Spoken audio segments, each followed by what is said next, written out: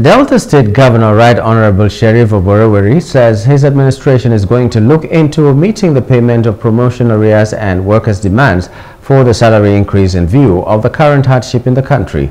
Governor Oborevwori stated this in his address at the 2024 Workers' Day celebration held at the Cenotaph, Asaba, on Wednesday.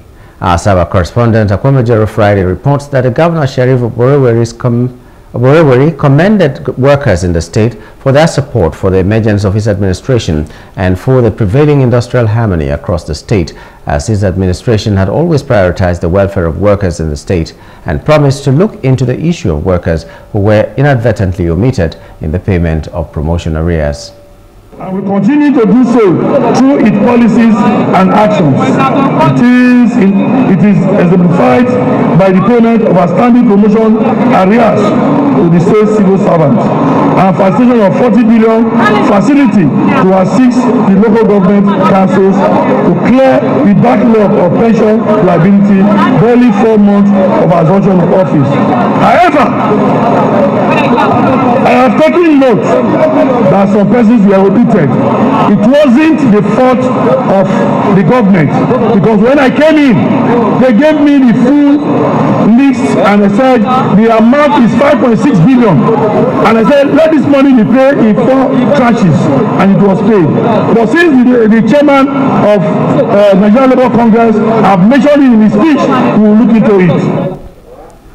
On his part, the state chairman Nigeria Labour Congress NLC, Comrade Goodluck Oborevwori, and the State Union Congress or the Trade Union Congress counterpart, Comrade Martin Bolum, commended Governor Sheriff Oborevwori for honoring workers in the state by attending the Workers' Day in person.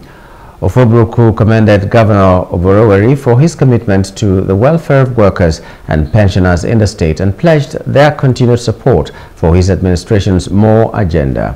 The Labour leaders also lauded the governor for the payment of promotion arrears owed workers to the tune of 5.6 billion naira, but appealed to him to consider those omitted of entitlements the state tallied at 800 million naira.